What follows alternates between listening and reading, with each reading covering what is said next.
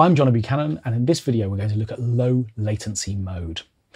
Now, your computer's CPU works harder and harder the more you add to a project. And there are some things that you can do to a project in Logic to really make it have to work super hard. And that's fine, unless you want to start adding new MIDI parts played on your MIDI keyboard to a project which is starting to get a bit laggy. And we refer to this as latency. It's the gap between playing back the sound of the audio compared to triggering it in the first place. It's how hard your computer is having to work to calculate what to do next. And as your projects get big, you might find that latency becomes a problem. Fortunately, there's a mode that we can use that can get you around that project, which we can switch on and off. We can turn it on when we want to make new recordings, and we can turn it off again when we want to hear the full mix that we're working on in all of its glory. So low latency mode is what we're going to be talking about in this video. So we're going to look at latency in a couple of ways. The way that I've introduced latency into this project is that I've put the adaptive limiter on the output channel. Now, this is Logic's look-ahead processor, which sort of provides extra volume at the output stage, but it's a bit of a beast when it comes to latency. So in the moment you sort of add the adaptive limiter to a project, you'll find that latency becomes an issue. And I'm going to demonstrate exactly what I mean. I've got a track here. What we're going to do is to add a pad sound to it. And I'm going to try and trigger this pad right at the beginning of the track, and we'll see what happens from a latency point of view. Here we go.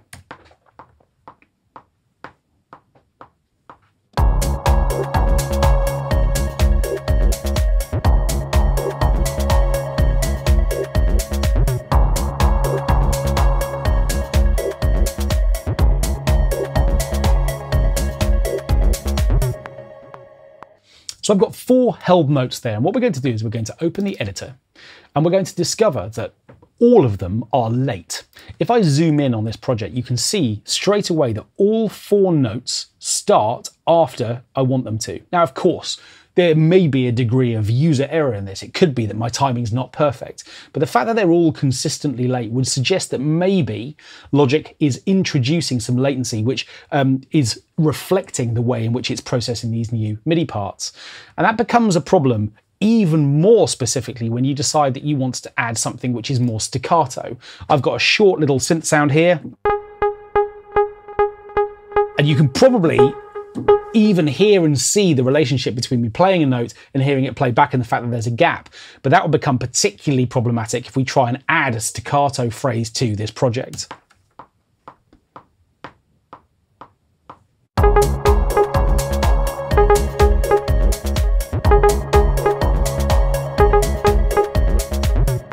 That's a horrible thing to try and do, to try and play in time. So you can see again, I've got the same problem, that all of these notes that I'm trying to add in this little rhythm that I'm trying to program, they're all late, and it's just too hard. So what I need to do now is to either turn off the adaptive limiter, which means I'll have to turn it back on again if I want to reinstate it afterwards, or fortunately there's this get out of jail free card, which is called low latency mode. And what it allows me to do is to switch all of this problem off for the time that I'm trying to record. So what we need to do first of all is to go and find this mode and add it to our project so that it's constantly there as a button that we can turn on and off. And in order to do that, what we need to do is to customize the control bar. Up here at the top of Logic, we've got all of our transport controls, and we've got our display here showing us all kinds of things, and we've got some tools over here on the right-hand side too. And this on the right-hand side is where low latency mode can be added. And to customize the toolbar, I need to control click anywhere in the toolbar here, and then this customize option is at the top. And when I select it, a whole range of functions that exist within Logic can be added here, which I can make part of my project. And the one that I'm interested in is low latency mode. And the moment I check this box, a button for it will be added. It's this one here. So I've checked that box, and now I've pressed OK. Now, when I turn this on, this little orange light lights up. And what this is going to do is to temporarily bypass anything which is adding latency to the project. And straight away, down in the bottom left-hand corner, you can see that the auxiliary buses, which are producing effects and processing sounds in real time, have been sort of temporarily bypassed. They're not playing anymore. They're not adding the latency that they would actually naturally add to this project. So I'm going to delete the little staccato pattern that I was trying to program when I was working with latency. And I'm going to try and replay it now and see whether or not my timing's a bit better.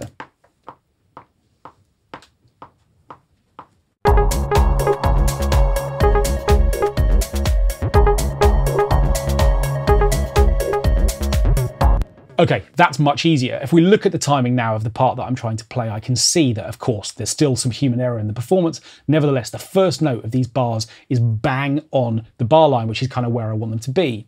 Now, of course, now that I've played this part, I want those effects back in so I can hear the mix more fully.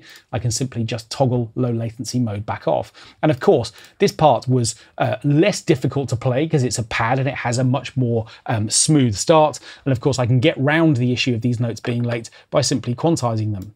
So I can quantize those in quarter notes. These ones I'm going to put in 16th notes. And I've got a new part for my project, which is hopefully now going to be sort of locked in time with my piece. So in this video, firstly, we've identified latency. We found out what it is. We found out that the CPU load of our computer can add a delay to performances that we might want to add, and that obviously that's a problem.